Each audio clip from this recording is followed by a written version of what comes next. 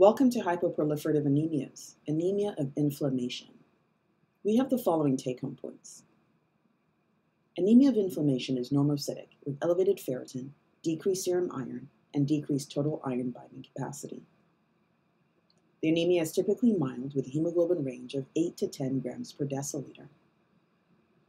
Management involves treating the underlying disorder. In anemia of inflammation, increased inflammatory cytokines lead to increased hepcidin production. Hepcidin causes internalization and proteolysis of ferritin in enterocytes and macrophages, leading to decreased iron absorption from the gut and transfer into the reticuloendothelial system. Therefore, there are low circulating iron levels, low transfer and saturation, low total iron binding capacity, and high concentrations of ferritin. Inflammatory cytokines also act on the kidneys to blunt the erythropoietin response to anemia, which leads to decreased bone marrow production of red blood cells.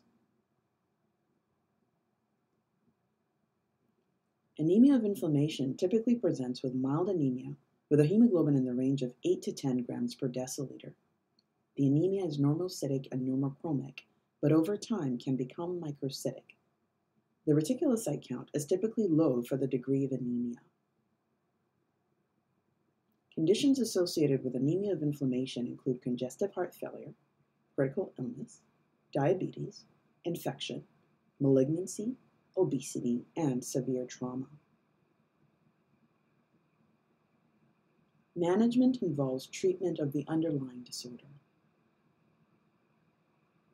In summary, anemia of inflammation is normocytic with increased ferritin, decreased iron, and decreased total iron binding capacity. The anemia is typically mild with a hemoglobin range of 8 to 10 grams per deciliter.